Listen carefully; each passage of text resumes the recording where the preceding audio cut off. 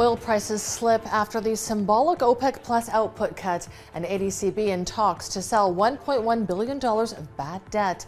You're watching the Daily Brief with Forbes. I'm Ramia Farad.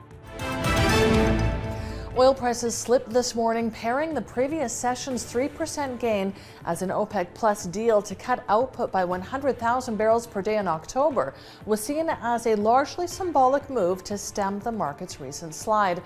Brent crude futures traded around $95 a barrel this morning, and West Texas futures were at $89 a barrel. OPEC Plus decided to reverse a 100,000 barrel per day increase for September after Saudi and other members voiced concern about the slump in prices since June, despite tight supply.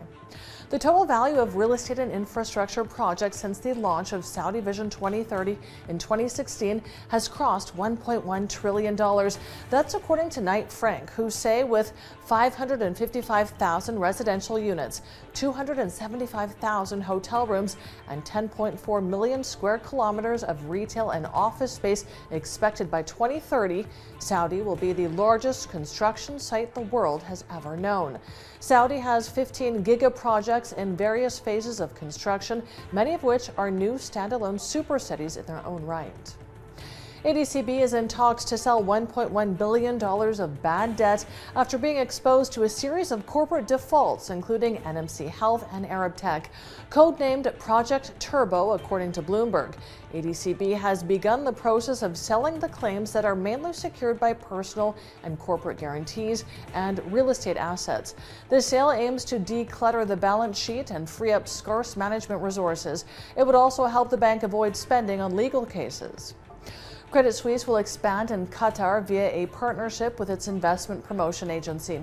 Officials say it will strengthen the bank's wealth management business, deepen its local footprint, and contribute to accelerating its development and digitization in Qatar and the wider region.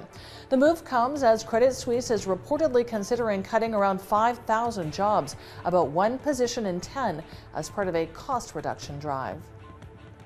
Russia raked in a whopping $158 billion in energy exports in the 6 months following its invasion of Ukraine, with the EU accounting for more than half. That's according to the Center for Research on Energy and Clean Air. It called for more effective sanctions after the war sent oil, gas, and coal prices soaring. It says surging prices mean Russia's revenue is far above previous year's levels despite less exports. Natural gas prices are at record levels in Europe, while crude prices have dropped. Honda has formed a partnership with trading company Hanwha Co. to secure a stable supply of metals used in batteries for EVs.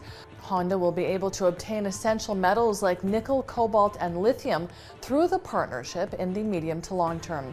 Procuring these elements is among many challenges for automakers worldwide as stricter environmental regulations accelerate EV production and sales. Honda plans to roll out 30 EV models globally and produce more than 2 million EVs a year by 2030. Companies in G7 economies are failing to meet Paris Climate Agreement objectives based on current corporate pledges to cut emissions. That's according to CDP and Oliver Wyman. Under the Global 2015 Paris deal, countries agreed to cut greenhouse gas emissions fast enough to limit global warming to 2 degrees Celsius and aim to keep the rise below 1.5 degrees Celsius, which scientists say would avert some of the worst effects. But across the G7 countries, corporate emissions targets are overall on a 2.7 degrees Celsius warming trajectory. I'm Ramia Faraj. This is the Daily Brief. Thanks for watching. Bye for now.